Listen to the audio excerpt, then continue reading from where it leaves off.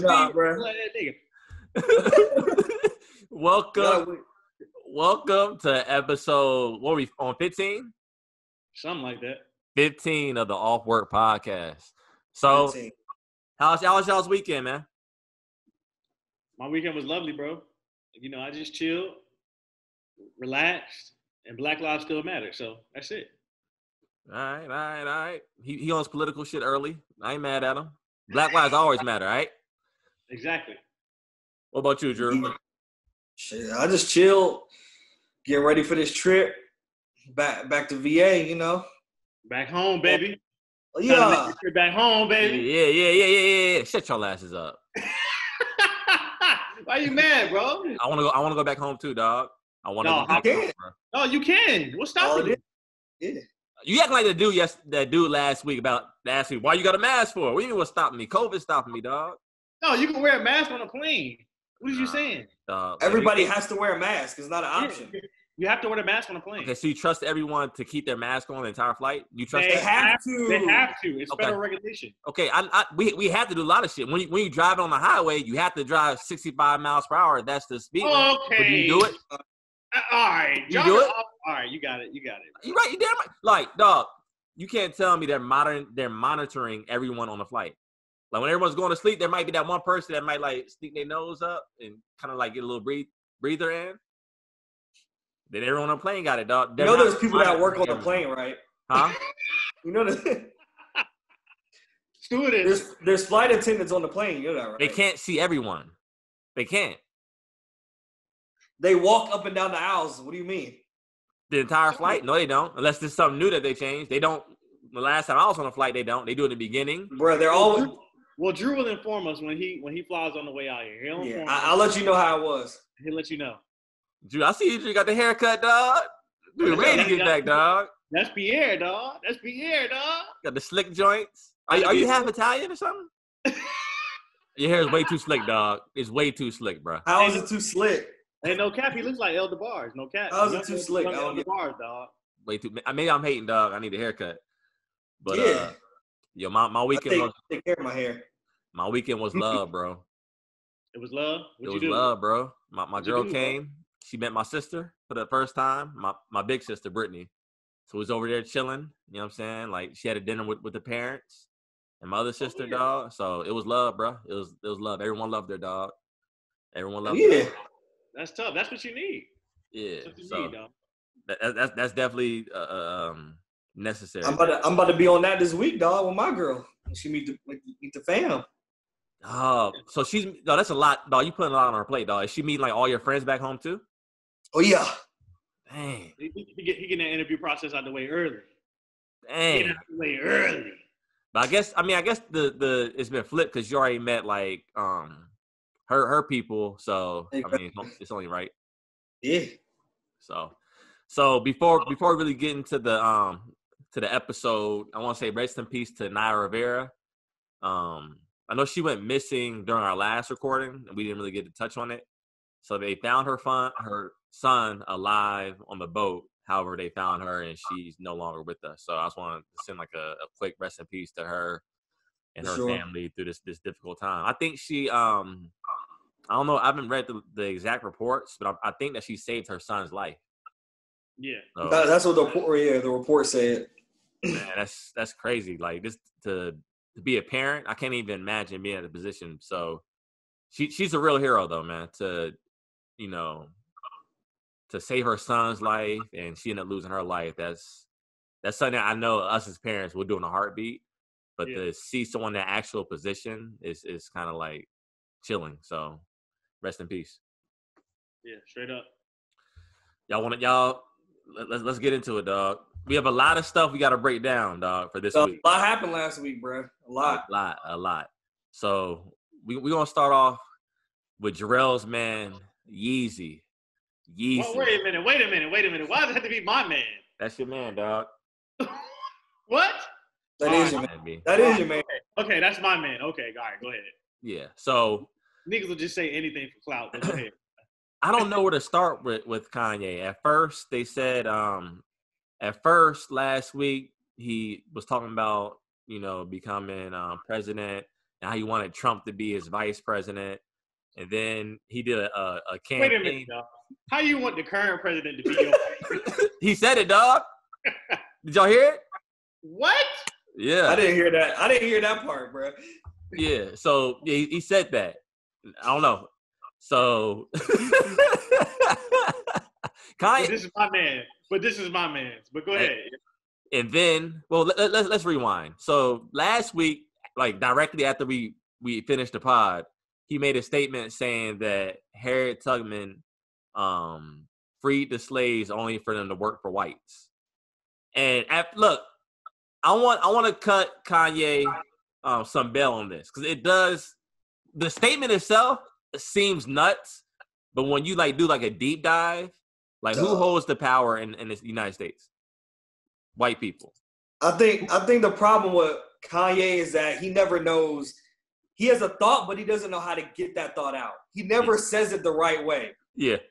And then that's the problem. Y'all are annoying the shit out of me right now, dog. No, that's the problem with just listen. And then I'm gonna throw him some bail.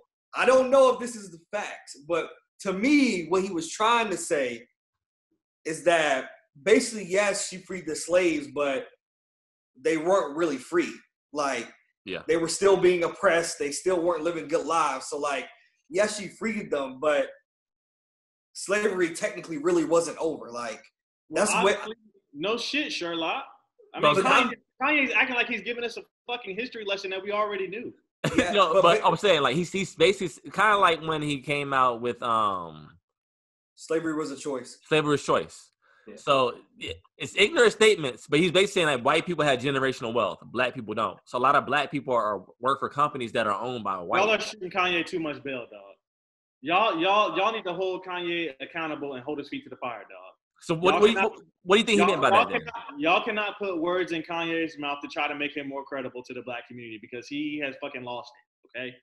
Whenever Kanye has a platform, a large platform, and he says that Harriet Tubman freed the slaves, and, you know, basically makes it to minute as to when they went to go work for white people. Well, no fucking shit, Sherlock. They didn't have their own shit at that point. We still don't know. Black people didn't have black people. There were very few, probably a handful of black people who were entrepreneurs at the time and had their own businesses. So Kanye's not telling us anything that we already don't know. The fact that he's trying to minimize Harriet Tubman's effort in breaking down slavery and freeing those slaves is the problem. That's the issue at hand. For me, it is, anyway. So basically saying he's trying to disregard what Harriet Tubman did. Exactly. Okay. For sure. Maybe we are cutting too much bail, but I just saw what he was trying to articulate, and maybe that's my fault, because he needs to be more concise in what he's saying.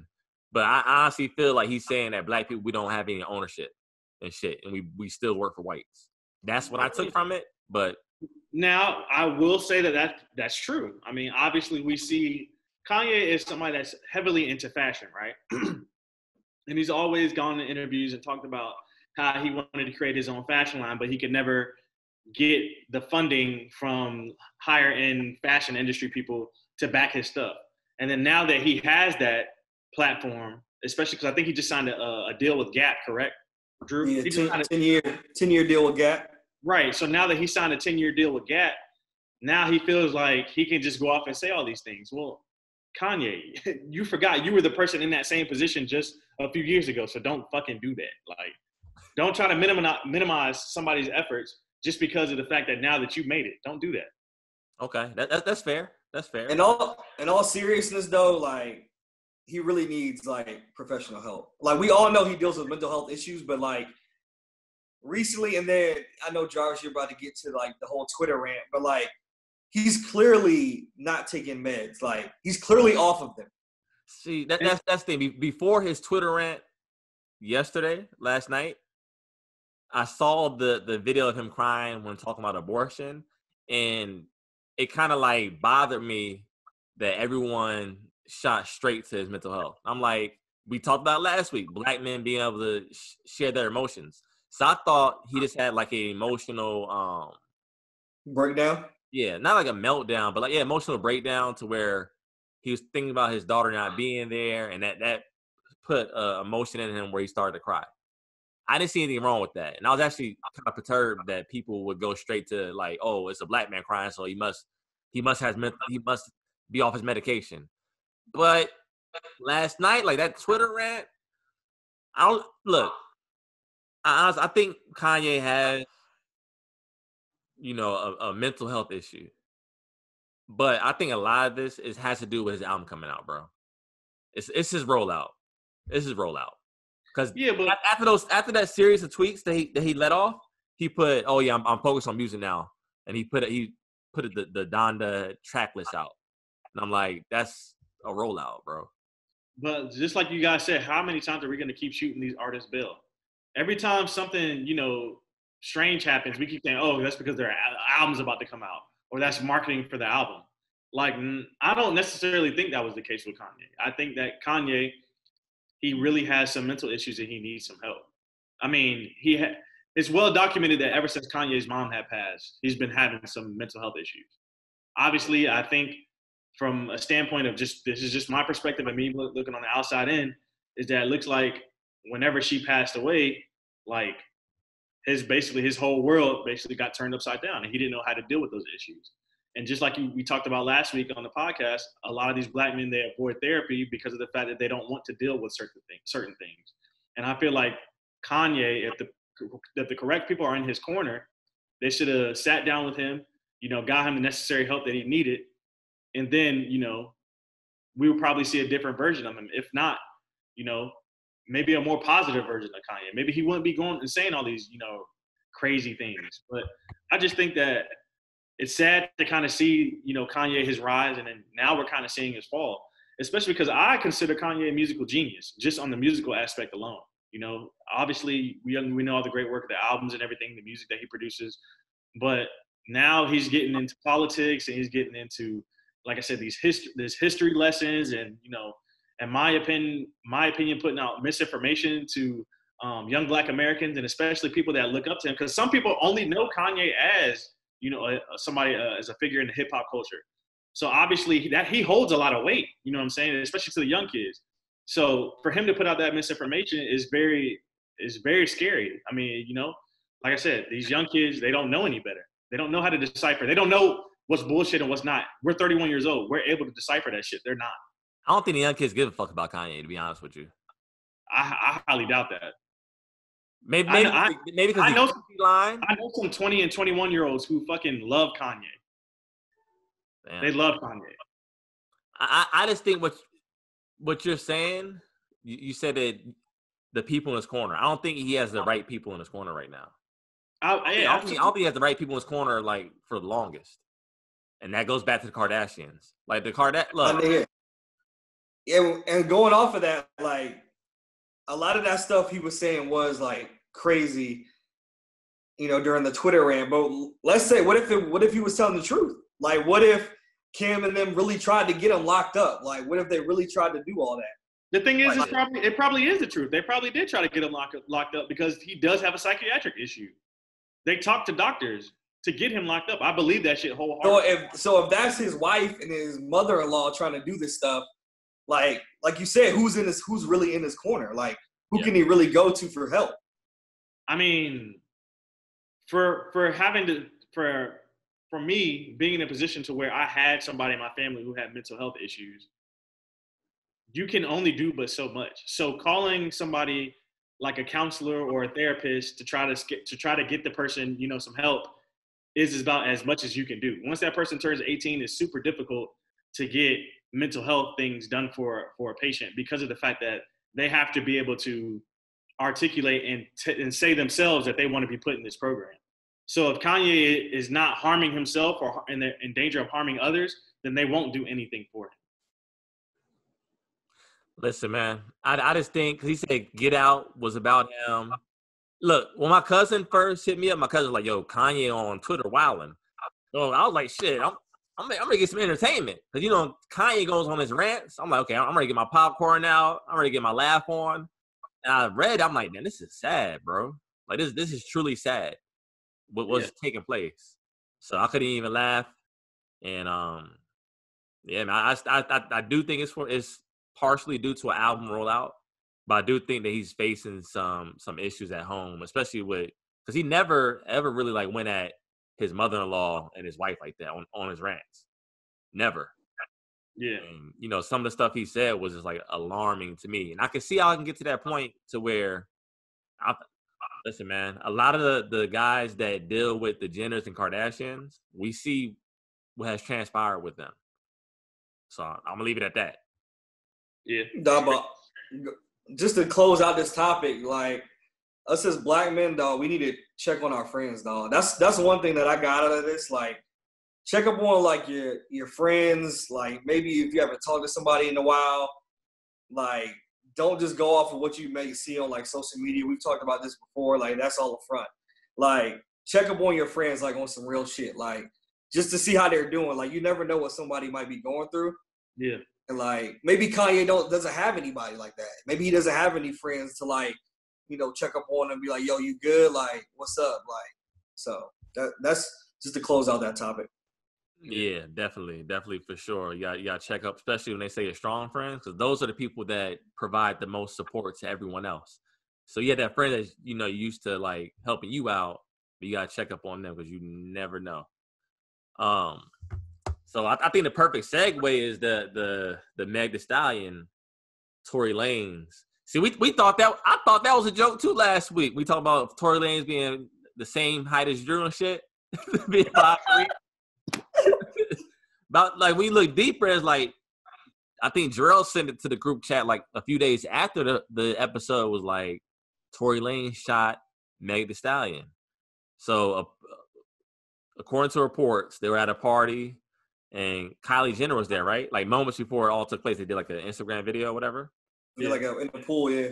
Yeah. So after that, allegedly, because we don't know all the facts yet, but allegedly, like Tory Lanez and Meg started to argue, and somehow shots were fired. And a lot of people, stated earlier that Tory Lanez was shooting outside the car to protect him and Meg. But Meg came out on IG was like, no, they said she stepped on glass. Yeah. She's like, oh, no, I was shot. I was wounded. And then some other people at the scene said that Tory Lanez had shot Meg. There's a lot to unravel, dog. I don't know how it gets to the point to where you end up shooting someone. And not only that, like, you're a man, you shoot a woman. And not only that, you're on a car together. This is a lot for me to unpack. And I think that we're discussing this a little prematurely because we don't know all the facts yet. But I mean that is if that is true, that's crazy, bro. But what's coming out now is like supposedly like Meg was trying to leave and Tory didn't want her to leave. Is what I read. Again, that could be all just made up, but that is one of the stories that I read. Damn. So that's great. So he got mad at the fact that she was trying to leave and then she shot him. I mean, that he shot her. I don't know. So from what I saw from the Instagram video was that when Meg Thee Stallion and Kylie Jenner were standing right next to each other, she told Tory, she already looked kind of annoyed with Tory. She was like, "Stop playing, like, don't get my hair wet." Yeah. Right.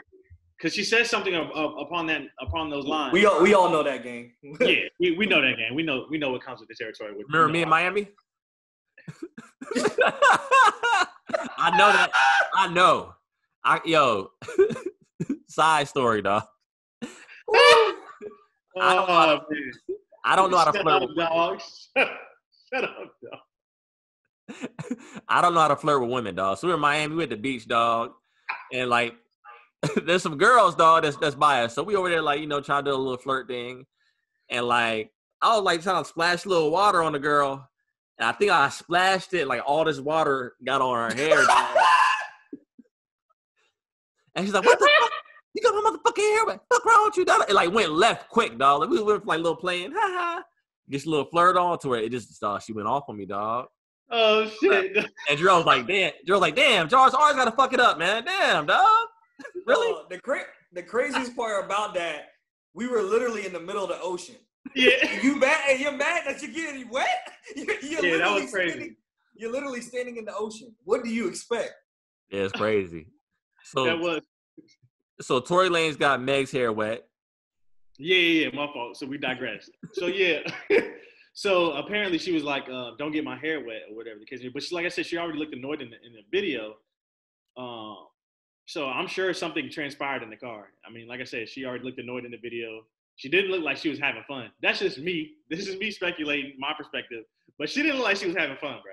She did not look like she was having fun. Let's remember, Meg Thee Stallion ain't no little girl, dog. She's like 5'10", 5'11". Bro, yes.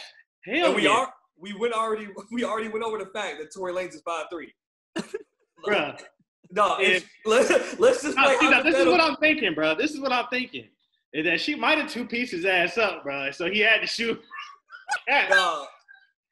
Hypothetically speaking, let's just say Meg Thee Stallion really was trying to leave.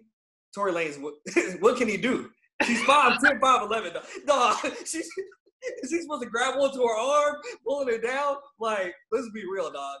Bro, no bullshit. He's probably doing the shit the little kids do, you know, like when they sit on your leg and shit, dog, you be dragging them.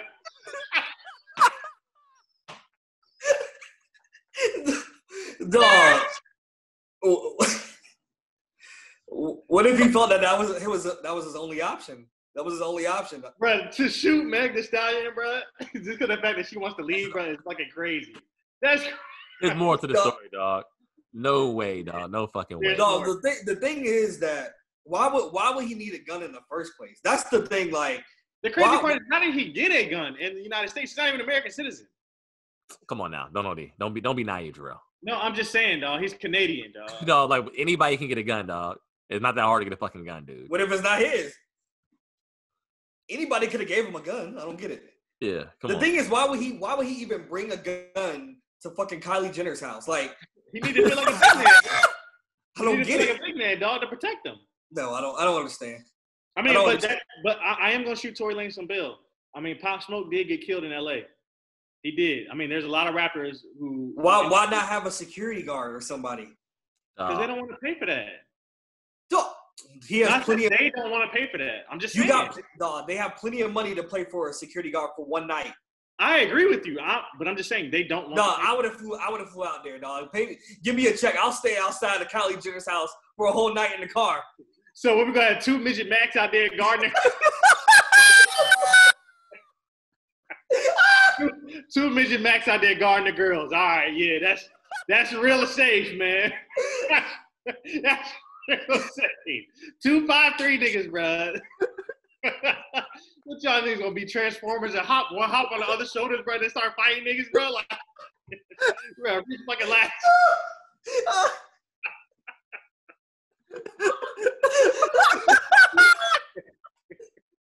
I'm dead. Kill me, bro. Y'all kill me with this ridiculous shit that y'all be spewing out, bro. Y'all fucking kill me every fucking day. Oh, to have another grown man hop on top of another man's shoulders, dog, to take down one woman, dog.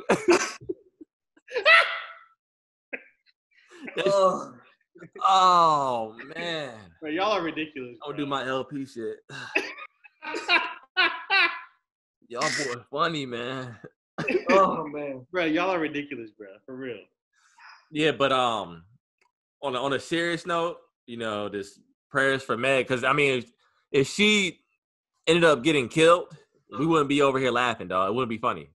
Yeah. So, I mean, those type of situations, it always seems to happen. Like just talking to my dad about like what he's seen growing up in Boston, and what we lived through, dog. It seemed like the worst shit happens like during special occasions, like after parties, like after some type of event, like this bad shit tends to happen. But yeah, man, like if Tory Lanez did shoot Meg Thee Stallion, like, hey man, gotta get that jail time in, bro. And that can like.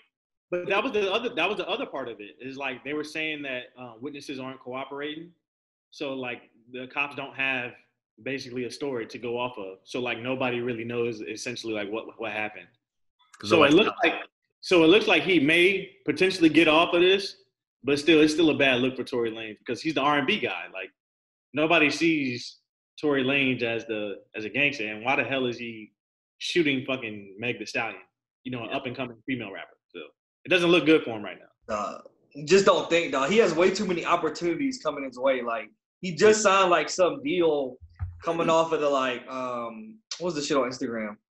Quarantine. Quarantine ready. Yeah, he just signed like a deal off of that, off of all the success. Like he's built up hella momentum. Like coming out of the quarantine, like he was the main one, like to actually profit off of it, like and gain some traction. Yeah. So it's like, and now you're just gonna throw it all away by shooting arguably one of the hottest rappers out. Like it's just it was a dummy move. But that's what I tell my students, and that's what I tell like the young boys that I mentor. Like your anger can get you thrown away in prison. Like if you can't channel your anger, if you have anger management issues and you're a hothead, you can end up serving real prison time or in a casket. Like those are the two options. So I feel like with this instance, as we know, we don't know everything that has occurred. But if he did shoot Meg, a woman who really like posed no threat to him, as far as like his life wasn't in danger, there's more details we don't know yet. If his life was in danger and she held a gun towards him, he had to protect himself. Okay, but if his life wasn't in immediate danger, for him to pull a trigger and do bodily damage, it's a woman too. Yeah. It's like, really, dog? Like, it's never that serious. Yeah. Never that serious. Just walk away. Because, I mean, I've been in instances where women have gotten physical with me. And it takes a lot of strength to just, as a man, take your L and walk away. It's never a good look as a man to fight back in that instance. Not to say you should sit there and take an ass whooping. Yeah. Like protect yourself, restrain whoever's attacking you and just get out. Because it's not worth prison time. And at the end of the day, if the police come, you're not winning that battle at all. You're not. Yeah. So it's definitely, not worth it, y'all. But moving on. Tomorrow's going to be, it's been a while since we had a versus battle. So, Jada and Fab. No, that was recent. That was like what, 3 weeks ago? A month ago, about a month. I feel like versus was like weekly at one point. It might have been a month, and now at this point, they were weekly at one point. Yeah, they start to slow down, but I'm not mad at this one. So this one's the battle of the dogs. DMX and the Snoop SNOOPDOGG. Snoop Doggy. Motherfuckers, you better remember me. I come through, smoke that weed up. I drink it up. Drink that gin and juice, motherfucker, and I got it in my cup. That's Snoop, dog. I don't think Snoop raps like that, dog. I don't think he raps like that. That wasn't a good one? No. DMX, you see me in the dark. Hit the spot. That's my dog. Motherfuckers over there. I might throw you. DMX. That wasn't a bad impression. That's not a bad impression. Yeah, dog. Hey. Yo. DMX, he's saying some questionable shit. Like he said, a whole bunch of 90s rappers said questionable shit, though. He said, I pull my meat out and bust in your ear so you can hear me coming. He said it. I didn't say it, dog. I didn't say it. DMX said it. So this conversation get uncomfortable, dog. Can we get back on track, dog? DMX definitely said it, all right? So who y'all got in the battle? Who do y'all got in the battle?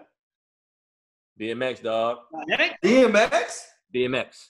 Let's get it. I feel like the only way DMX can win, he gonna have to use the Jadakiss strategy. That's what I'm saying. That's what he's gonna use. Wait a minute, though. But the thing is, Snoop's hits are 1,000 times better than Fab's hits. Yes. So Snoop, I don't know. Snoop has street hits, so don't do that. I don't know if the same.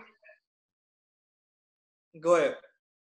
Here's the thing. I think Snoop has too much to pull from. DMX only got to pull from 2 albums. His first 2. No, I'm like, if it's concise like that, hey, what if DMX plays Slipping? That's an automatic W. I'm slipping. I'm falling. No, that's not an automatic W. Automatic W. No, it's not. Rough Riders Anthem. Automatic W. There's automatic W's in there. All right, so Rough Riders Anthem verse. Still Dre. Well, who wins? Guess what? No, nothing but a G thing. Rough Riders Anthem. What? Bro, this dude always is tripping, bro. He is tripping. Dog. Rough Riders Anthem is not He can't even wash fucking nothing but a G thing's jockstrap, nigga. You're tripping right now. It's better. You are fucking tripping right now. It's better for a battle, dog. It gets me hype. Dog, nothing but a G thing is so damn smooth, bro. You're tripping. I know, but Rough Riders Anthem is going to get you hyped in the battle. There will be some people that will pick Rough Riders Anthem, but the thing with Right, DMX, so what about fuck with Dre Day? What? Fuck with Dre Day. Are you really going to use that? Yeah, but Yes. that's like Who was on that song? I mean, I don't think that's a good compare. Oh, no. What? Yeah, I don't think. Bro, y'all are tripping. That's definitely gonna be played in the battle. Yeah, I mean, I don't think Gin Snoop and plays that. Gin and juice. well, of course. All you gotta do is get at me, dog. We ride, hit. Like, he got a lot of hits, dog. Get it on the floor. What about two of America's Most Wanted? Stop being greedy. Two of America's Most Wanted. You're not answering the questions. Oh, that's a dub. That has Tupac on. That's a Still dub. Dre. That's a dub. Bruh. But You need to go back and look at them records, young man. You need to go back and look at them records. I think DMX. Another thing that's gonna help Snoop is that his catalog is more well known than DMX. Worldwide. It is Jarvis, don't do it, bro. worldwide, age-wide, color-wide, whatever, however wide you want to go, nigga. Snoop Dogg's. How's Dre gonna come to What about Jarvis? what these bitches want from a nigga? What about Down for My Niggas, Jarvis? What they really want with Cisco and DMX gonna beat anything. That's all Mac does. What about Beautiful? I don't think he's gonna play that. You what? Bruh! Yo! What are you talking about? Wrong with Jarvis, bruh. Something is wrong with boy. Why wouldn't he play that? I don't get it. What about how's he can play that with how Beautiful? Okay, Beautiful verse. How's it going down? What wins that? What type of games is being played? How's it going down? It's on. I rock the How's It Going Down. That's gonna be Beautiful. That's better than Beautiful. What about Drop It? What about Drop It Like It's No. Admit that How's It Going Down is better than Beautiful. I say Beautiful. I agree with you. I personally like How's It Going Down. Majority will say Beautiful will win that though. But Beautiful got played out, though. I feel like a lot of Snoop's catalog, because he's such a big artist, like a lot of songs got played out. Like Beautiful didn't age well to me. What? Yo, Dan. And I think Snoop's like lyrics are gotten trash. Like Drop It Like It's Hot. You listen to the lyrics on Drop It Like It's Hot, it's very whack, dog. It's a bit super whack, super trash. Let's not act like DMX didn't make any whack tracks. Let's not do that. I'm just saying I'm giving a nod to X. And if I'm wrong, we'll talk about it. I just hope X is clear-minded, bro. That's the one thing I'm hoping for. Like, I just hope he's clear-minded, like, not ODing, not doing nothing crazy, like just. Nah, that's not happening. X is definitely gonna be drunk. Nah, I need X clear-minded, bro. He's sober though. I don't think he drinks or smokes anymore. Yeah, Really? I just need X clear-minded, bro. Hey, that'll be dope. But X doesn't have good Wi-Fi. He doesn't have good Wi-Fi. We know Snoop is gonna be high. We already know that. Hopefully they're both in the same place, like the last couple ones. I hope so. Who you gonna win the fight between DMX and Snoop Dogg right now? Yo, I think Snoop will wash him. Snoop is OD skinny, dog, but Snoop. No. But listen though. Snoop be doing boxing lessons. Not enough power. Not enough power. They both. Come on now. I mean, Jarvis is frozen, dog. I ain't froze. I'm frozen right now. No, Jarvis is like this. I ain't froze. I'm good, dog. I heard they gonna have a dog fight though, like after the battle. All right now. Mike Vick gonna be the referee, dog. Mike Vick be there, dog. Bro, y'all are assholes, dog. Y'all not gonna do that to the 7. Nah, the Pitt versus Doberman. Who y'all got? Pitt. A pig. Okay. What? Yeah, like we said something crazy. Okay. Nah, but yeah, but DMX has crackhead strength though. I think DMX does have crackhead strength. bro, y'all are cutting up today, bro. Bro, I do think Snoop is gonna win this battle. I don't think it's gonna be a landslide. I'm gonna go like 13-7 Snoop. Yeah, I can see something like that, or maybe even closer than that. You know, I got X winning, dog. Not by large margin. Hey, but side note, dog, I got a story about Snoop, bro. I got a story. So one of my coworkers, dog, he from LA, dog. No, Jarvis always be telling these fake ass stories, bro. Go ahead, bro. So my boy said that he worked at did security for a college or whatever, right? So he said like these two dudes like tried to break into like a dorm room, whatever, right? So they had caught them dudes, whatever, right? And he said that like two of the guys were in there, like one of the dudes was like in there like crying. And he said, "What's your name?" He said, "My name is Calvin Broadus, sir." And he's like crying. And he's like, "Yo, like," he said, please don't report me to the police. Please don't. Like, I just got a record deal with Dr. Dre. Like, please, whatever you do, like, don't report me to the cops. And he said, dog, like a few weeks later, like he saw like Snoop like on a music video. He's like, dog, that's that mark ass dude that was out here crying in the damn security office, dog. He said, dog, you see, I'm telling you, dog, cuz ain't got no type of heart. Cuz ain't got no type of heart. He said he didn't get in the streets. He has no street credibility, dog. So, I mean, shout out to Snoop, bro.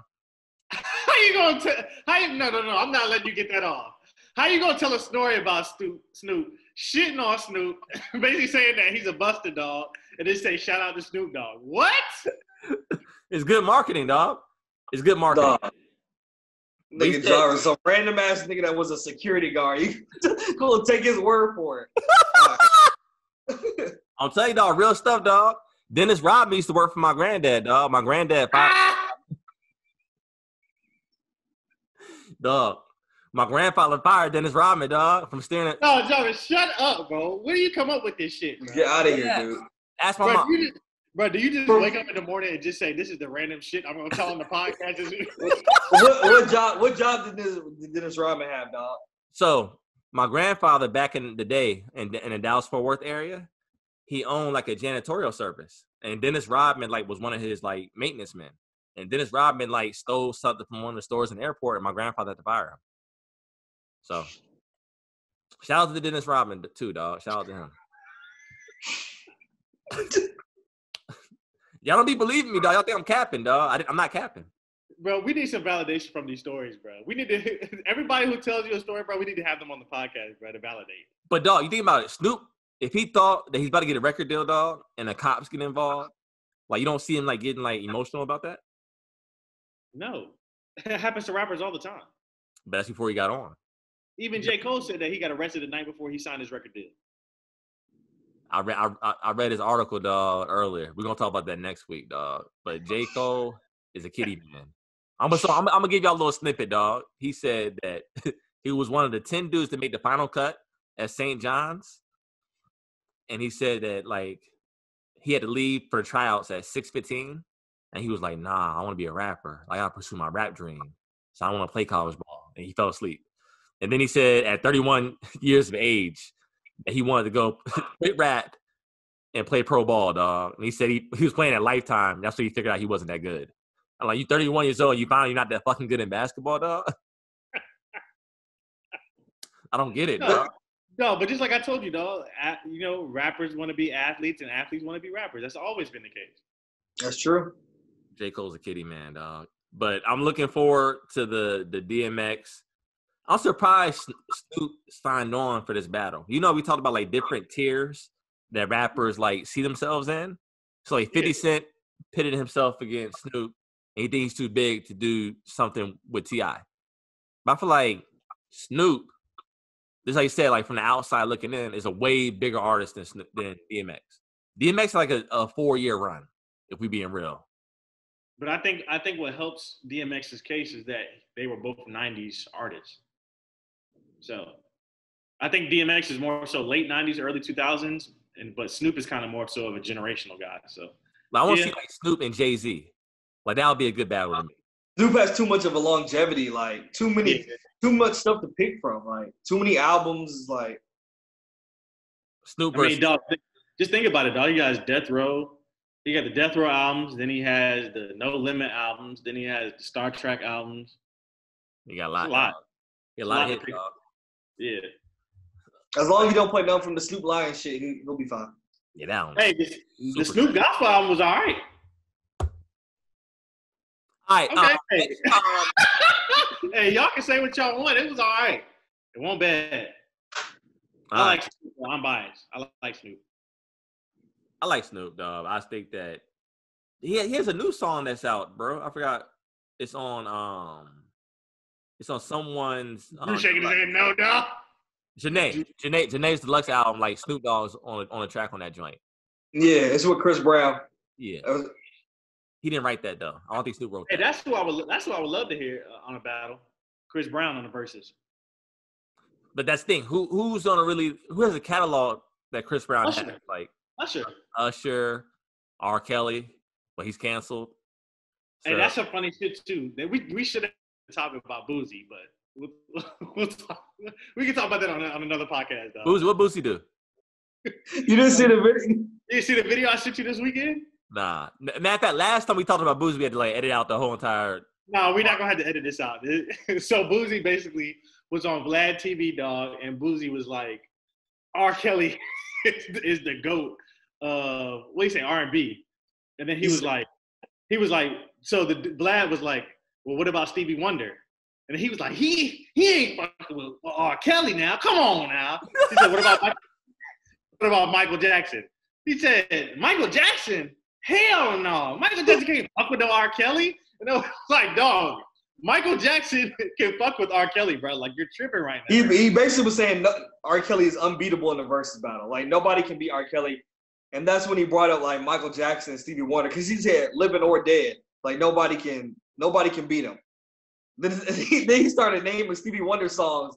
Like, Boosie's like, never heard it. Never heard it. Hey, but what I will say something, dog. Boosie is definitely on to something, bro. Because R. Kelly, bro, he has a lot of hits. He's not better than Mike. I'm not going to go that fucking far. He wrote for Michael Jackson, though. You Are Not Alone. He wrote that song for Mike. Yeah, I mean, R. Kelly wrote for a lot of damn people. If you go look at all those tracks that R. Kelly wrote for, he wrote for Aaliyah. He wrote for a lot of people. Mm-hmm. So, who was R. Kelly saying that to, though? You're Not Alone? Yeah. Who did he write that for? For Michael Jackson. No, but, like, who did he have in mind? Oh, see, you trying to get us canceled, dog. That's what I'm saying. Dog, R. Kelly, dog, his catalog is done. You can't listen to it without thinking, dog. It's done. All right. Okay. No, but no.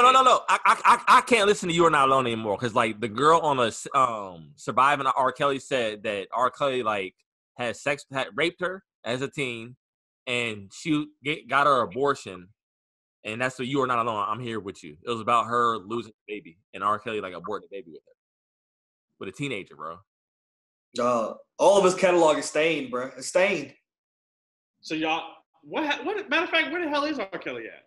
In jail, nigga. What the fuck? Is he right now? I thought he was out. Nigga said, "Where's R. Kelly?" Nah, he got out.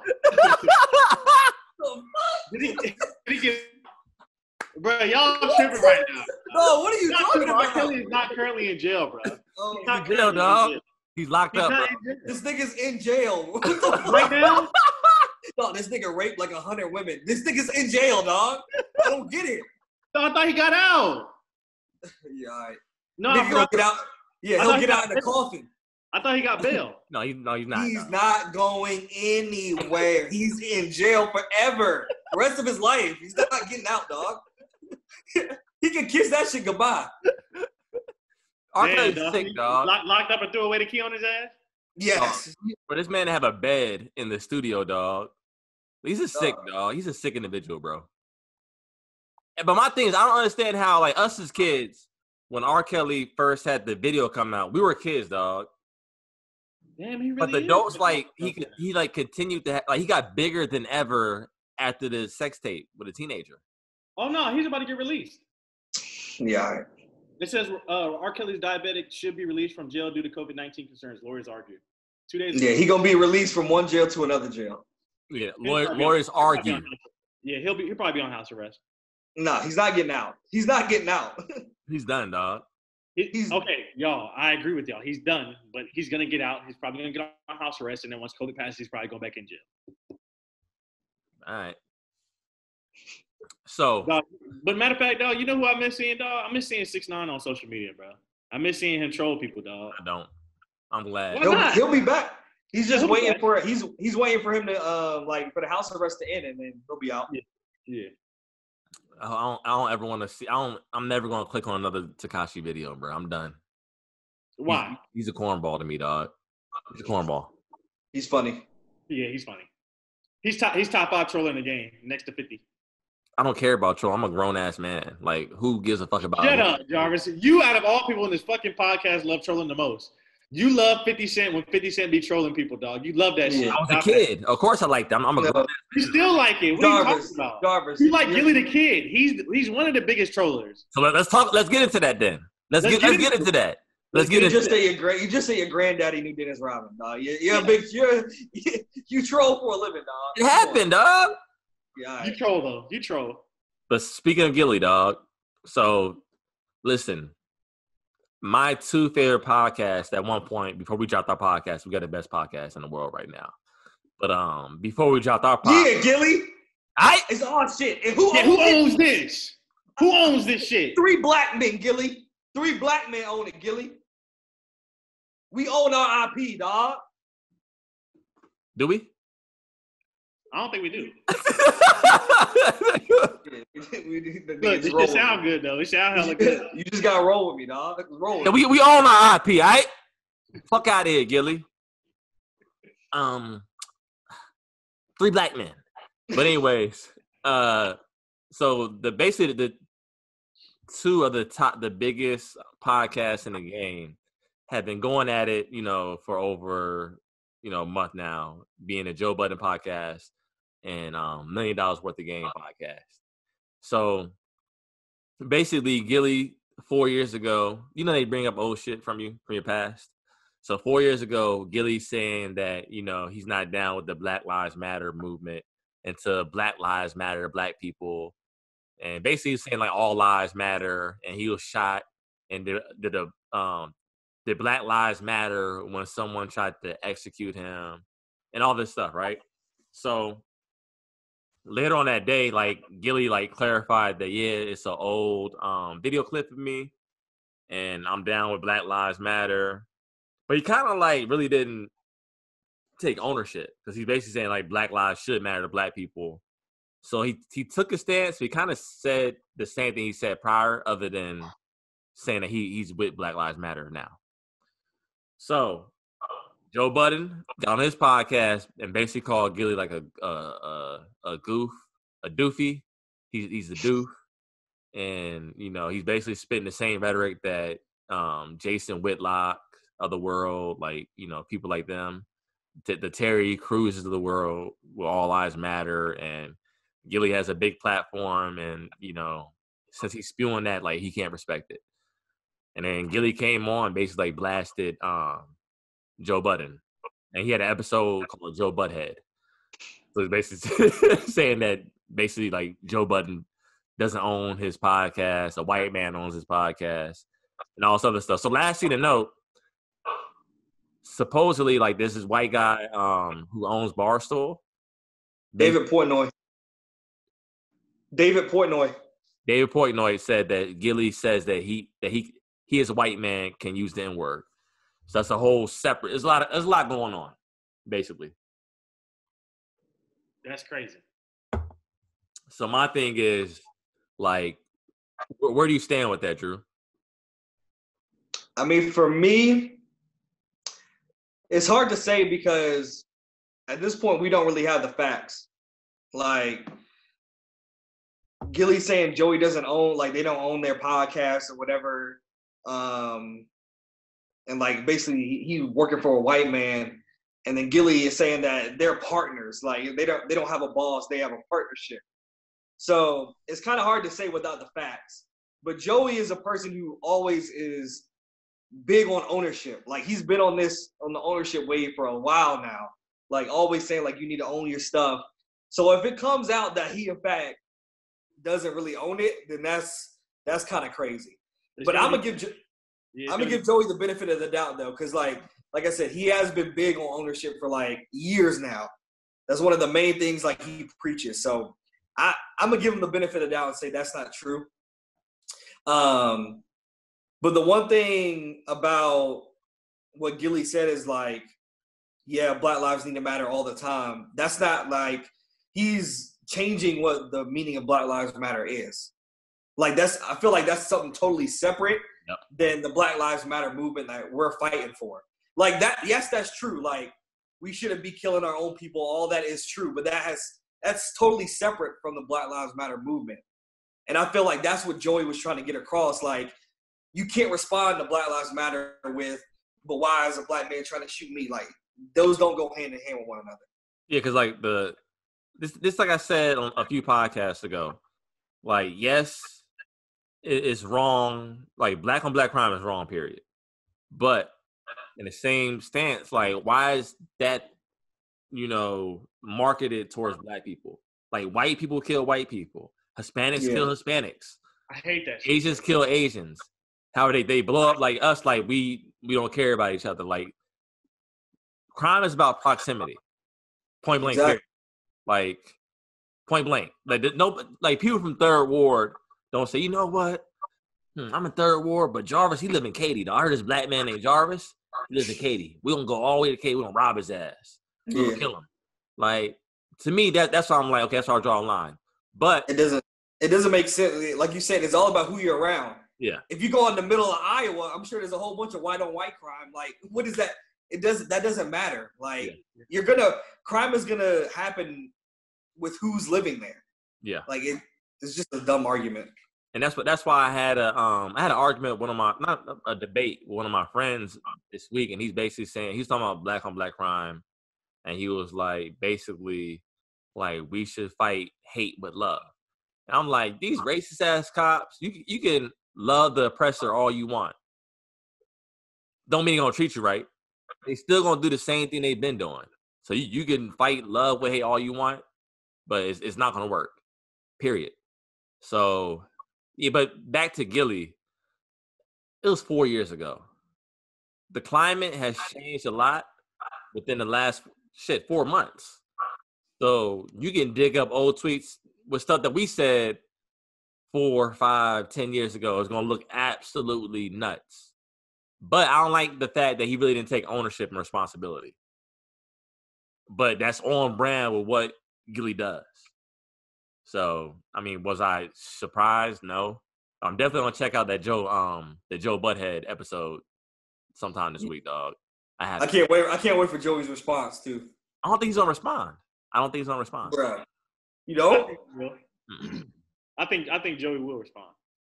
Because now, basically, he threw Maul and Rory into it now. Basically saying like they don't own their shit. So now, like Maul, I feel like Maul and Rory gonna have something to say. Yeah, but I don't know.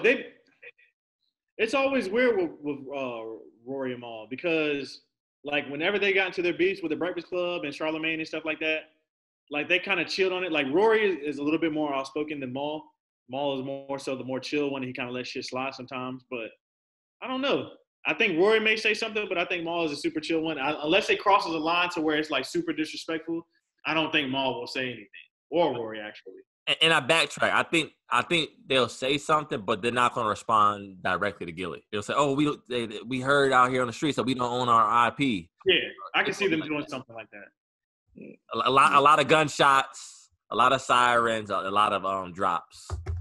But yeah. So we have a pod question, dog. We have a pod question. This is from one of my young boys. One of my young boys hit me up. And he basically was saying that he met a young lady and he asked to take her on a date. And she said that it has to be a minimum of $300 if he wants to take her out. He said, what should he do? Is that tricking? $300? Mm-hmm. Go to her name in the contacts and delete it. That's what you should do. I'm with him on that. Go to the contact list and delete it. Nah. No, $300 on a date, dog? You got to pay to play. Yeah, and it's plenty of people to play with. I don't get it. Hey, but she has her standards, and either he can get with her standards or he can not. But if he wants to what's the word I'm looking for, Jorel?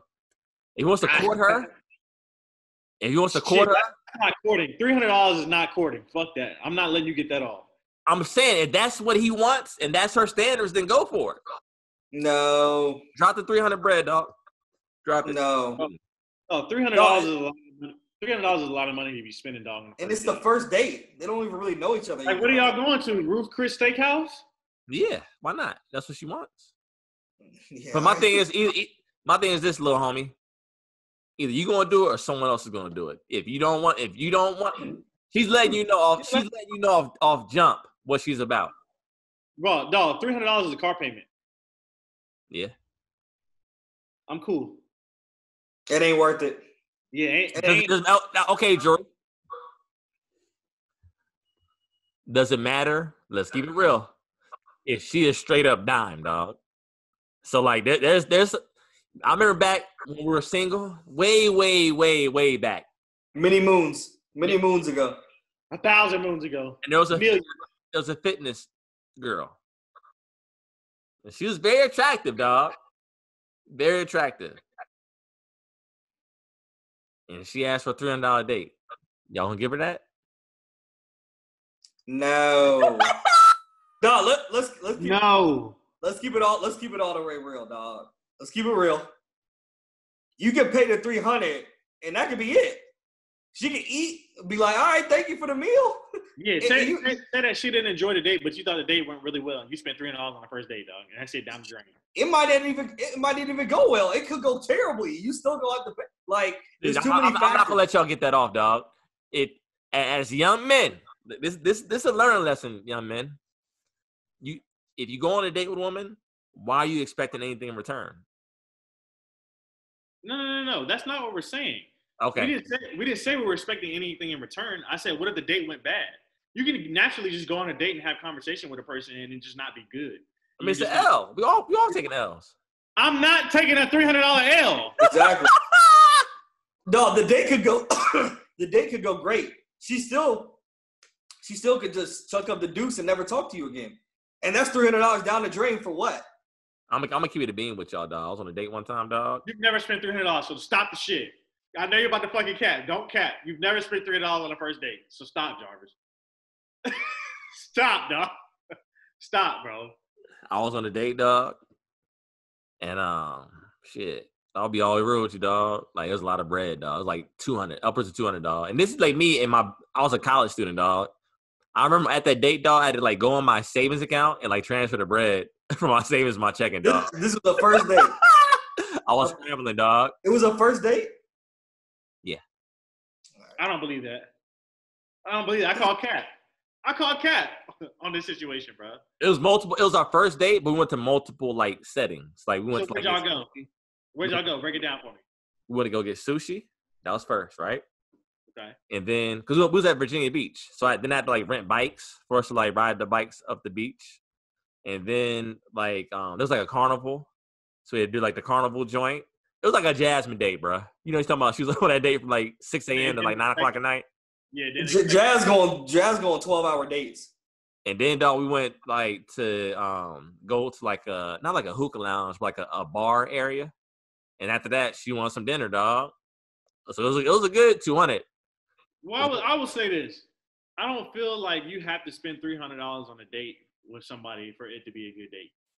Like, bro, I know plenty of women where you could just easily go out for a cup of coffee. You can sit down and chat with them. Creativity is always going to trump spending a lot.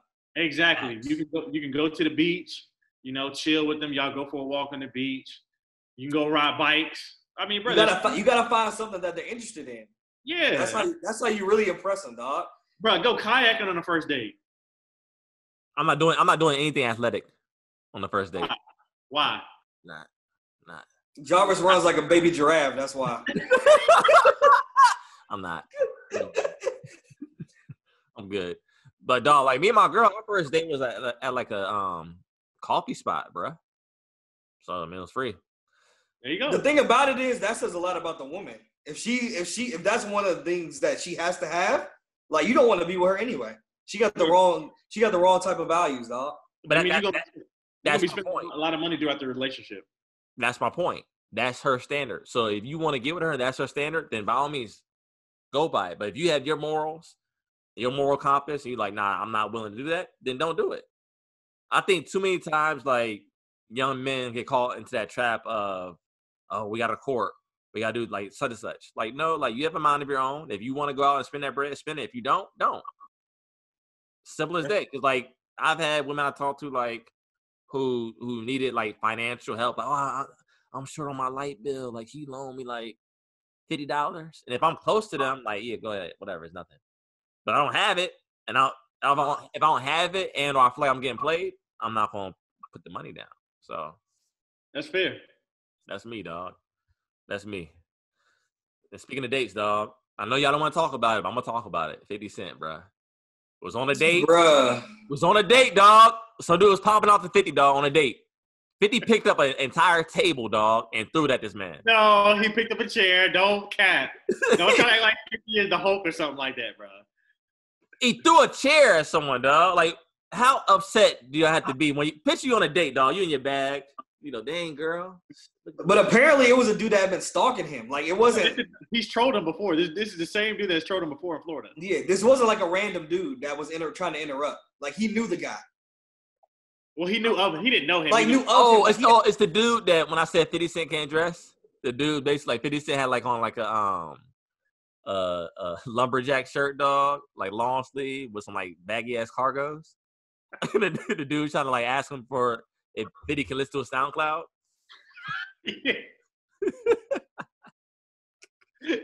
Bro, you know how irate you have to be, dog, to be on a date. Like, dang, girl, look at the stars, beautiful out here.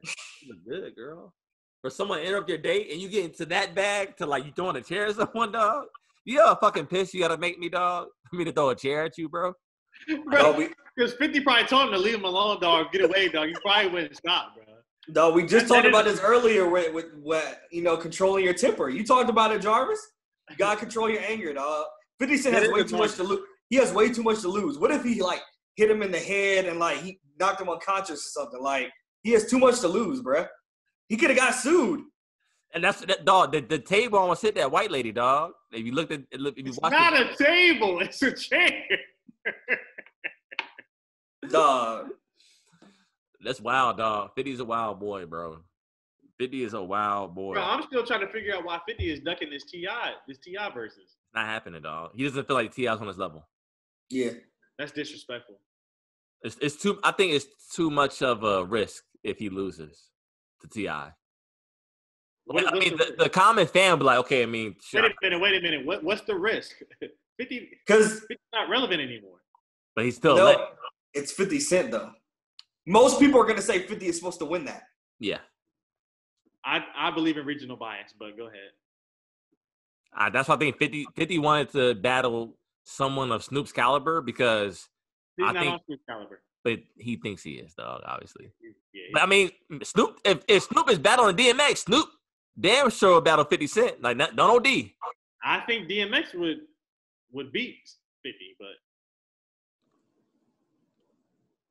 that's not crazy to say. I think they're very comparable. Yeah. I think that'd be a good battle. They're very comparable artists, and they have, like, the same amount of classics. Yeah. I think 50 Cent might have. I think DMX might have more, like, group songs they can pull from. I'll be close, though. That'll be close. A lot of 50 Cent's, like, hits I listened to over the weekend, dog. They really didn't age well, dog. Like, they didn't. I'm trying to tell y'all boys that y'all like, didn't In the Club doesn't hit. Wankster.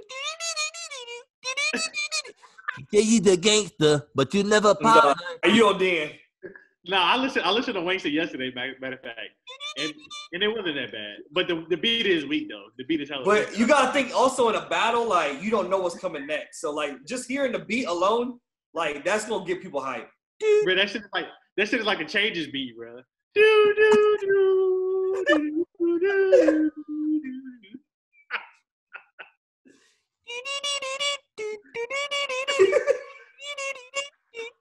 I'll say, listen to this bullshit. Like, no, like, this did not age. All a nigga really need is a little bit. Not a lot, baby girl. Just a little bit. I want to unbutton your pants just a little bit. No. Fuck that. No. I'm not giving that to you and Drew. Because you and Drew, I sent y'all that from the mascara, and y'all were like, I like that shit. That shit still goes. Y'all I just said that last disco. I said what's that I see song? y'all a little bit, and y'all said it still goes. So don't do that. Hey, I'm Drew, just trying to make content right now, dog. Drew, you like just a little bit? I think it's still a good song. Get the lick and the touch in a little bit. I'm not a 50 Cent fan though, but A so little I'm bit. not gonna listen to none of that shit. I don't even listen to Get Rich or Die Trying. I'm not a 50 fan. So But no, I'm talking about what's that song that with Mobb Deep? Out of Control. Out of Control. That's what you said. That shit still good. The original still good. No, I said the original Out of Control is not good. The Out of Control remix is good. That's like one of my favorite 50 songs. I like the Out of Control, like the original too. No. But I think Wayne said, but a little bit in Candy Shop. I was watching the Candy Shop video. Dog, that shit is corny as hell, dog. No, Candy Shop is trash. And Drew said that was a good song too. You just said that was a good song. The song is good. The video's trash. Y'all stop. Bruh, it's a hit. At the end of the day, it's still a hit. I know what Jorel's saying that. He never took a girl to the candy shop before. That's why. You ain't never took a girl to the candy shop, B. I don't think you have either. What does that even mean, man? He said, I melt in your mouth, girl, not in your hands. Ha ha. So you already know what he's talking about, dog. I'll let you lick the lollipop. Go ahead, girl. Don't you? Look at Drew. Drew said. He said, keep going. He said, keep going till you reach the top. Whoa. What's whoa mean? Whoa. You busting it up. Whoa. All right now, boy. You ain't got to break it down for me like a 5 years old, though. That's what it means. You never took a girl to the candy shop. So this nigga talking like Candy Shop is a lyrical miracle shit. Like that needs a lyric breakdown. Nigga, we get it. No, but not deep. No, Jorel said, what does he mean by candy shop? What does he mean by that? I'm gonna go on Genius, Rap Genius. I'm gonna figure it out. He's on the phone again. No, nigga Jarvis act like this is a Black Thought freestyle. This nigga gotta break every fucking bar down. Okay, nigga. Hey, man. All I'm trying to say is Jorel don't like it because he never took a girl to the candy shop, all right? You don't like it, all right?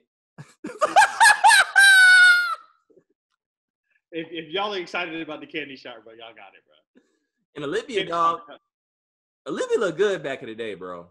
She still looks good. She's still attractive. I ain't seen her recently, but yeah, she used to look good. Yeah. I don't know why she didn't pop off. I don't understand that. Like, I don't understand. I don't know. She had 50 Cent at the top of his game, and I don't think she ever had an album be released either. But shout out to Olivia. Dude, shouting out everybody. Yeah, dog. This is the shout out. All right. So we're gonna end this how we usually end this. Did we talk about Nick Cannon? Oh, This boy getting old, dog. I'm glad. Look, that's why. Drew, you forgot about it too. Don't cap. I ain't. I was waiting. I was looking at you like this. I was looking for you, dude. I know I was looking for you. Look at Pierre, dog. This boy, dog. Come on, dog. All right. I'm gonna let you lead, Drew. Me? Yeah. Nah, I tried last pod. I'm done. All right, damn. So you got it, Drew. Go ahead. You got this one. So Nick Cannon, and I'm sure unless you're living under a rock, I'm pretty sure the listeners, you've heard the story. But Nick Cannon has a podcast called Cannon Class. What's it called? Cannon's Class, yeah. Yeah. So basically on an interview, he was talking about how black people are the original Jews. And he said that white people, the less melanin you have, the more evil you are. I'm misquoting him, but that's essentially what he said. Like how white people. You're paraphrasing. Yeah, basically you're barbaric if you don't have as much melanin. And Viacom caught wind of it, and Nick Cannon got fired. And immediately too. Like it was like no deliberation. Like within it, like it was like in it was like that night. Hour span. Yeah, it was like that night they fired him. But do y'all think that Nick Cannon did that on purpose? Because that interview was 2 years old. He knows the climate, and he released it during a time like this. I don't know. I think that's difficult to say that he did that. I don't think he expected to get fired like off of that though. Yeah. I mean, anything you say about the Jewish community. My thing is this: is like why would Nick Cannon release that after he just saw how much criticism that Deshaun Jackson from the Philadelphia Eagles just got? That's my point. Like why? Like I understand. Like all right, and Nick Cannon's a smart dude. Let me backtrack a little bit. So what Nick Cannon said wasn't. I'm trying to be careful with my words. All right, now. Being safe. He being safe. I am being safe. I am being safe.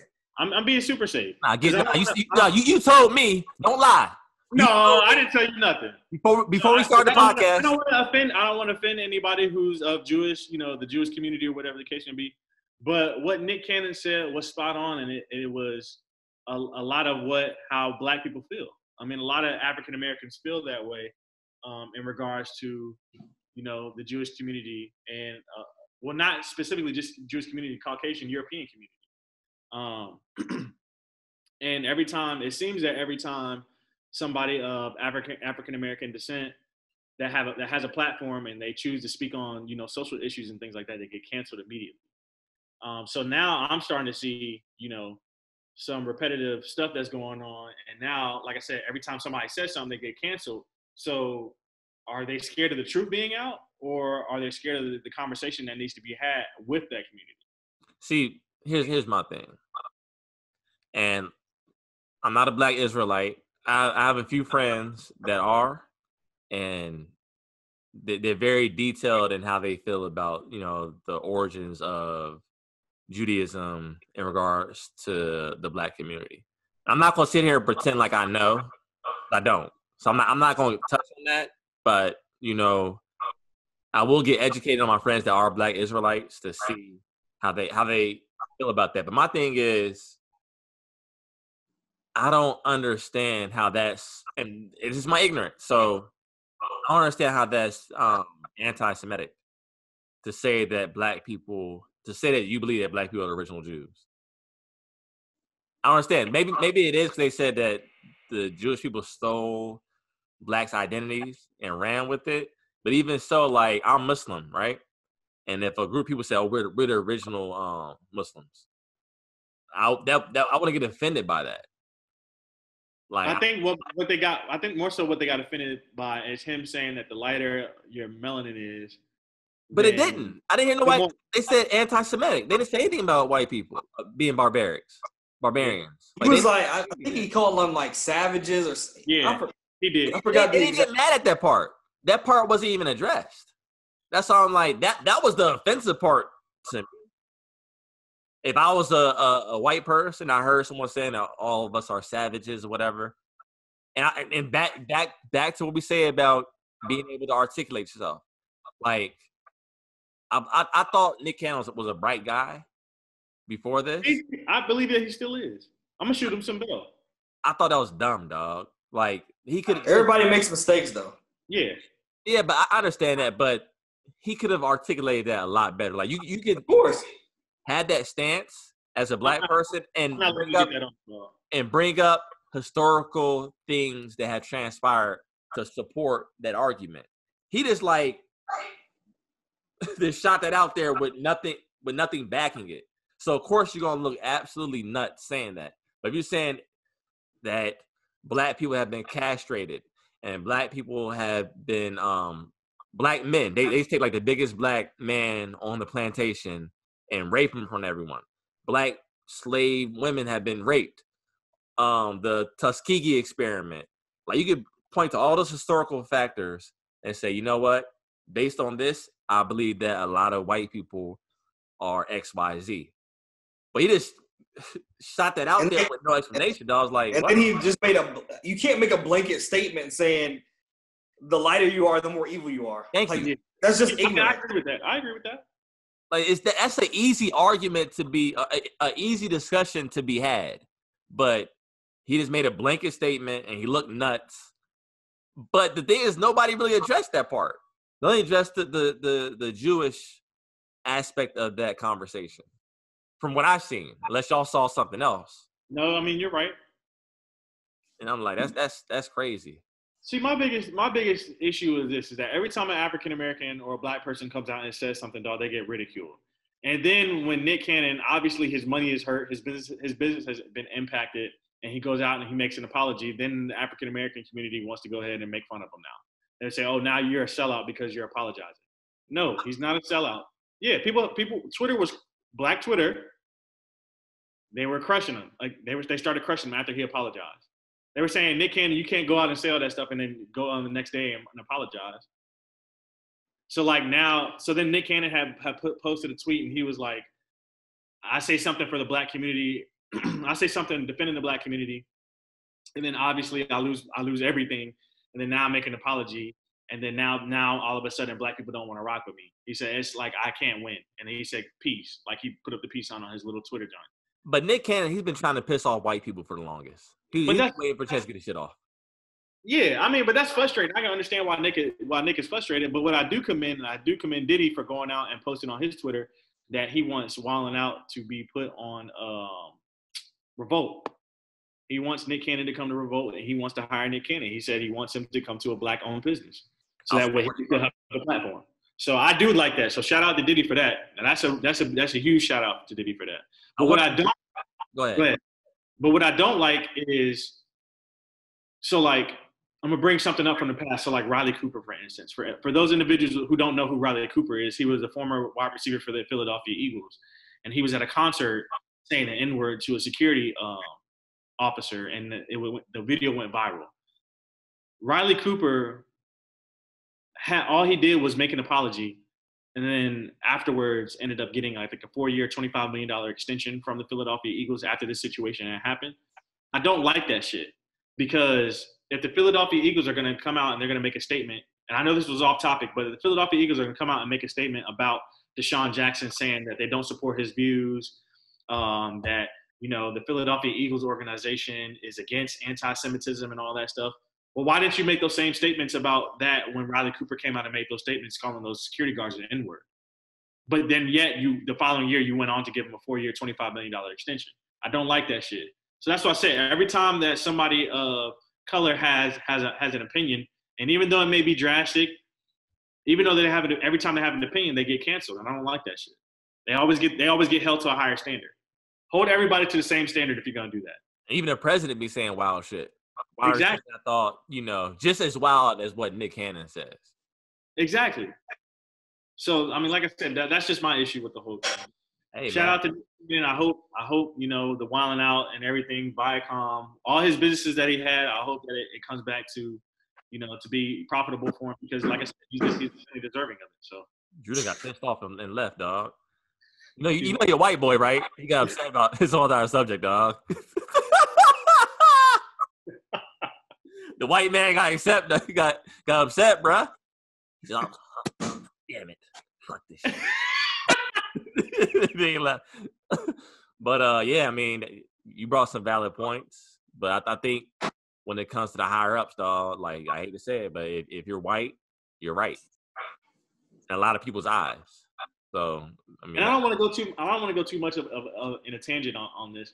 How do you feel as a Dallas Cowboys fan, dog, that Jerry Jones hasn't stepped out and made a statement on Black Lives Matter? Very disappointed, but not shocked. Yeah, I'm like disappointed, but I mean, he's a billionaire white man. Yeah. So I mean, it's expected, but I'm disappointed in the fact that majority of his players are black. Not just majority of his players, a majority of his star players are black. All the star players are black. Yeah. And you won't stand and unify with your players. Do I believe that Jerry Jones is racist? No, I don't think he's racist. But I definitely think that he knows what butters his pockets. He's all about money. And he knows what certain statements he'll make. He'll abandon a large sector of his America's team fan base. But he's willing to abandon his black fan base. Like he's a strong black and brown fan base. So for me, it's like, yeah, I still support the Cowboys. As far as like buying tickets to a game, no. Me buying Cowboys apparel, no. Yeah. So I'm personally at a crossroads because my moral compass, morals don't change with who I support. You know? it's difficult, but I have to be the same way across the board. Like if I'm canceling these companies that are Trump supporters, which Jerry Jones is, it kind of puts me in a position where I'm kind of at a crossroads to where I might not be able to continue to support the Cowboys. And I never thought I'd say that, but it's getting to the point where like my morals overrule like a game. I mean, but let's be honest. All 32 NFL owners probably support Donald Trump. Let's just keep it a bean. Yes, I mean, they're all rich white men that make money and that want to continue to keep their money. So, but the thing is, like, Trump was like, and that's the wild part about it, because Trump was like not in the in group. Like he always wanted to be an NFL owner, and it was like shitting on Trump. And to see him being his president, they're kissing his ass is like that's mind-boggling. Yeah, it's crazy. Because like he was trying to get in the club for a long time. It was like, nah, you good. Yeah, that was the reason why he and some other business owners created the AFL. Yeah, and that shit fell through. So, or it was the USFL. You might be right. It might have been the USFL, some shit like that. It was AFL, USFL, something like that. I think it was XFL. Nah, XFL is Listen, man, dog. Yeah. Hey, speaking of the XFL, I like that joint. It was good. But is it done now that with COVID? Yeah, it went. The league went bankrupt. Damn, dog. Yeah. All right, so we're gonna end this podcast how we normally end this podcast with what y'all been on. So I'm gonna let Drew start us off first, dog. Go ahead, Uncle Goo. So what I've been on recently, not much TV or movies on like that. Like I said, just haven't really been watching a lot of that lately. But I've been listening to a lot of music. A lot of new music came out. Of course, gotta talk about the Drake tracks. He dropped Grease, Pop Star, and he dropped a freestyle with Heady One, who's like a UK drill artist. So like 3 new Drake tracks like in the past few days dropped. How you feel about a UK joint, dog? I thought it was tough. I like that. I like when he switches it up like that. So that's just me. No, I think you love Drake too much, dog. You can't never criticize him, dog. You don't never criticize Drake, dog. I do. You thought Grease was good too? Grease was okay. The voice like threw me off. Like the effect that they had on his voice like threw me off of it. But like after listening to it a lot more times, like I've gotten used to it. But I can see why a lot of people will be like, nah, because he sounded like a mix between like The Weeknd, Nav, and Justin Bieber, like all combined. Yeah, it sounded like Nav. It sounded like a Nav track. I thought it was. Like it could have been Nav, but like it's all them combined into one. So like it kind of threw me off, but it's just mad catchy, of course. But like Popstar was definitely Popstar was definitely the best song. Like that joint is tough. What about Popstar? What about was it something freestyle? Yeah, that's the one with Heady One. What's that? What's the joint? The UK joint. The UK dude. What's the name of the song? Yeah, something freestyle. It's trash. I heard it. It might grow on me. Only you freestyle. Only you freestyle. Only you freestyle. Okay. I thought that joint. I like that joint. But yeah, Popstar was definitely the best track out of that. I feel like whenever he gets with like Khaled, like he's going for a hit. Like it's a plan in place. Like he's not trying to do nothing crazy. He's going for a hit. So, I'm starting not to like DJ Khaled and Drake collaborations, dog. I'm starting to like. I hate DJ Khaled, so I mean he's annoying. I don't mind DJ Khaled, but I feel like Drake changes. I feel like DJ Khaled tries to change Drake too much on the track. I don't like that shit. The Pop Star joint was in his lane though. Huh? The Popstar joint was in his lane. Yeah, Popstar was in his lane, but the Grease joint was not his lane. Well, yeah. But normally when Drake drops a 2-pack, one is a singing song and one's like a rapping song. Like that's normally how he goes. So that wasn't surprising to me, but yeah, the voice did throw me off. I also listened to the Jhené Aiko Chilombo Deluxe album. That joint was tough. Again, another person hopping on the deluxe wave. I don't know if I'm the biggest fan of it, but it is what it is. Also listened to Pop Smoke Deluxe album, which dropped. That was like 15 tracks. So damn near a whole new album. 15 new tracks? Yeah. So I didn't even know that dropped. Yeah, so I listened to that joint. So there's some good tracks on there. I didn't like as many as I did off the main album. Probably only I probably only liked about 6 out of the 15, 6 or 7. Yeah, so I felt like a lot of them were like forced. Like we didn't need all of those extra tracks. I wouldn't say it was forced. Somebody probably put those tracks out because so apparently didn't they say on the Joe Budden podcast that Pop Smoke has like 1,000 unreleased songs or something like that? Some crazy amount. Yeah. But I don't know. I feel like they could have. Not all of them were worthy enough to be on the deluxe to me. But my track for this week is it's a DMV artist actually named 3 Black. He has a track with Moneybagg Yo called "Hold Up." I think it's produced by Tay Keith. That joint is super hard. I'm not sure what part of the DMV he's from, but that joint is tough. That's tough, dog. That's my song. Okay. So what I've been on, dog, is so I had the opportunity to catch up on some movies. So I went and watched from the crib Harriet. Got to saw the Harriet Tubman movie. I actually like that joint. It's very informative. Obviously, why'd you watch it? Kanye already said she didn't do nothing. Why? So you had to go watch the movie? I actually watched it before he even made the statement. That's why it kind of annoyed me when he made the statement. Damn. But I saw Harriet, which is a really good movie. So I encourage you to go see it if you have Cox cable. It's free. And Jarvis is childish. And then I was on Netflix this weekend. And Time out. He said if you have Cox, it's free. Hey, yo, watch your mouth. Go ahead, though.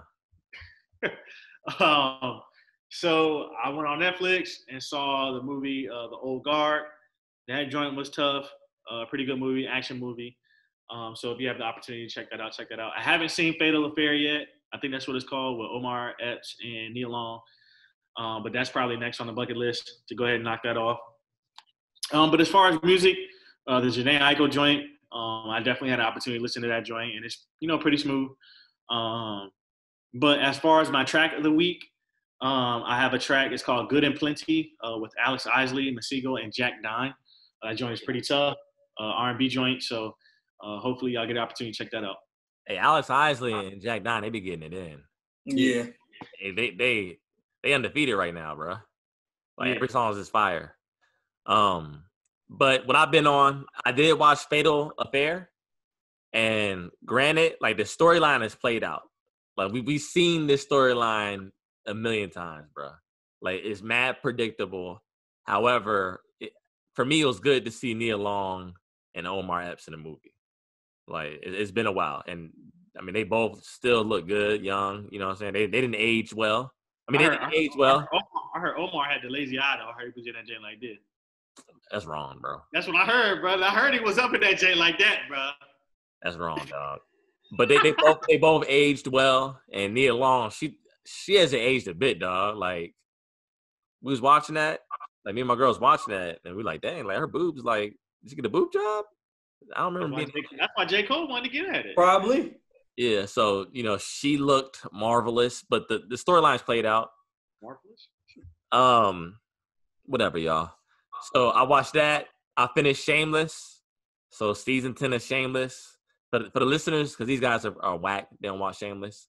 So for the listeners that watch Shameless, like the 10th season was actually pretty good, bro. It was actually good without Fiona, so that's a win. I'm still watching The Chi. The Chi, this season is dope because it's tackling like a lot of issues that are being ignored. So Keisha, one of the main characters, she's gone missing. So she was kidnapped, and that's something that's going on in the Black community where like there's a lot of missing Black girls. So I think that's something that they tackled that will hopefully be an eye opener to like what's going on in our community. But I mean, it's been a good season. It's been good. I'm surprised neither of y'all talked about what I talked about in the group chat for y'all today. I just dropped that gem for y'all. I was just about to bring it up. What? House of the Dragon. Game of Thrones. Oh, yeah, we ready. The prequel. Listen, it's shutting everything down. All right, when that drops. For those of you that don't know, me and Jarvis are huge Game of Thrones fans. Nigga Jorel. It's just can't get to medieval times. I'm cool. You're crazy. Did you even try to watch it ever? I think I watched the first episode maybe for like 45 minutes, and I was cool. You crazy. Yeah. Crazy. One of the best like seasons like 1 through 6 is like some of the best television writing ever. Yeah. Too many storylines. Is wonderful. But yeah, they started the casting for it. It's better than Power? All right, yo. End the podcast, dog. Just end it. Right. So the song that I'm doing this week, it's an old joint, but it's new to me. It's and maybe y'all heard it, but it's "Be Your Girl" by Teacher Moses and K Trinata. So I heard of K Trinata. She's done some music with the internet. Ain't K Trinata a dude? No, I thought it was a girl. Oh, anyways. Well, it sounds like a girl to me. I could be misinformed. I think it's a guy, but we'll check after the pod. But that song is dope. Like, "Be a Girl." Like, it's one of those songs that if you're in a bad mood, you throw that joint on, you don't get immediately happy, dog. So you can clean your crib to it. You can do whatever. So shout out to Teacher Moses and K Trinata. But whether you listen to us, if you're at work or you off work, we appreciate it. And we out. All right.